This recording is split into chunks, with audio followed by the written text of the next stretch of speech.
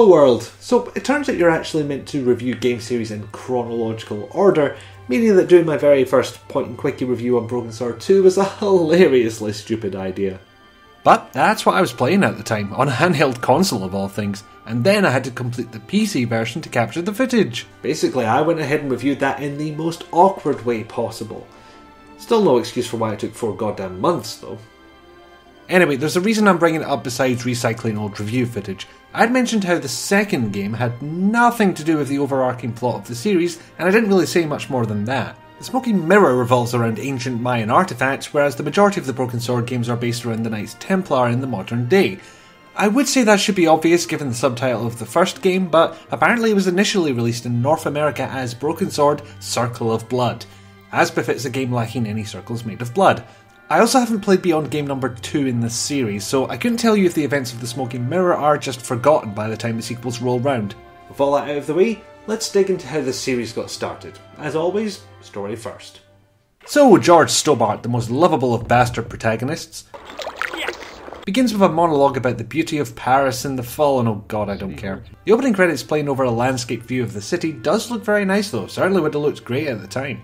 Skip ahead a bit and our George is chilling in a cafe, when a clown shows up, walks in and runs the fuck back out clutching a briefcase. I'm not a cool rofo by any means, but the clown showing up at all would have been a red flag for me. And in this case, I would have been totally right, because... yeah, that. George survives, and finds out the briefcase's original owner is dead. After being interrogated by a psychic detective, at least that's what he thinks, George meets photojournalist Nicole Collard, who shows up to photojournalise the scene of the crime. He decides to scan the area for clues because, let's face it, patent lawyers are all about that shit. And he begins his investigation with nothing but a newspaper and a mild grudge against clowns. And, frankly, who could blame him? Within the first hour you'll find a link to the Knights Templar, which isn't a spoiler because title. And you'll embark on an international adventure of mystery, wonder and questionable accents.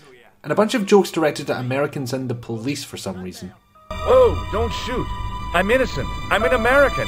Can't make up your mind, huh? Now at this point I could basically show you the interface section from my first review again because there would be precious little change between them. Fortunately, I'm more professional than that, but it's a 2-button interface so dedicated to showing you the full screen graphical lovelies that it's even context sensitive. Right click gives a description of things and left click does whatever the cursor displays at the time. Actions like take, use or examine, which sounds the same as look, but examine is either a bit more in depth or a shorthand for George gives you a smart ass remark about why he's not going to do anything with this. Your inventory lives at the top of the screen and only shows up when your mouse cursor comes to visit. You can combine things, you can click things to grab them and use them in the world.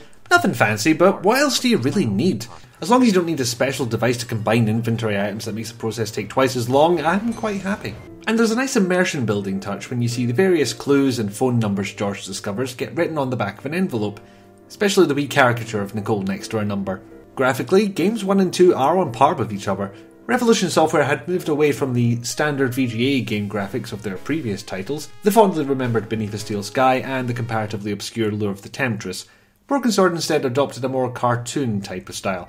Sounds a bit dumb to say, I mean, Dave the Tentacle could easily be labelled as having a cartoon style, but Broken Sword went a step further by actually looking like a cartoon. For all its typical VGA game graphic stylings, Beneath a Steel Sky has some very detailed animation, which Broken Sword does not let up on. If you put this footage on a VHS tape, because DVDs hadn't been invented yet, you could easily mistake this for a kids' TV show, especially when you take the music into account. They weren't content with just moving away from MIDI. This is pretty far from standard video game background music. It slides from grand orchestral scores to subtle dreamlike tones, and unless you were looking for the cuts, it sounds like each piece flows into the other. Just make sure you set the volume sliders right at the beginning, sometimes it gets a little overpowering. There's a slight drawback to putting all that attention into graphics though. Because they painstakingly animated every single action that they reasonably could, everything feels very slow. Hardly the worst criticism for a point-and-click to have, it's a genre built on thought and story, and technical limitations I suppose, but that's not relevant to my point and therefore would be a useless addition to the review that I'll need to make sure I leave out of the script. Oh, bollocks. And this would have worked at the time the game was released merely due to its presence. Even the classic games of the genre use a limited number of reused animations. Walking, talking, grabbing items, they cut those corners because because the hardware they had to work with restricted them. It's half the damn reason this genre exists as far as I'm concerned. I think we would have all been enthralled by these detailed animations, the kind we'd normally have to see in a cinema or on that VHS tape you had which wasn't available in the stores but your parents insisted was absolutely fine to have but don't tell anybody at school just in case. These days, the fact that a record number of frames were drawn for a guy picking up a newspaper ain't so special. If you find point-and-click games are usually quite slow for you, this will probably be your exit point. You can't skip them either, only individual lines of dialogue, and that can be a pain in the arse on a second playthrough. That said, the conversation system is rather to the point. You don't get lines of dialogue to pick, you get icons representing the topics. There isn't even a generic talking option, it's specific topics or none. Man, even Toonstruck had a generic banter button. Granted, that might have just been a way to get yet another pun in there. Something I think Broken Sword should be known for is having good writing, even just some of the witty one-liners. But mostly for the fact that the people you meet are actual characters. Some are a little one-sided, sure, but they're entertaining and you can understand who they are without them spouting their entire life story at you. Especially this woman in the hotel. There's something wonderfully free about an older lady who no longer gives a shit about anything but having fun. Good heavens! You're a private detective. That's correct, ma'am. What's the term you Americans use? I believe what you're thinking of is dick. Precisely. Finally, there's one thing which cannot be missed out when talking about Shadow of the Templars. It's so well known, I had heard about it before I even owned a copy of the game. The goat puzzle.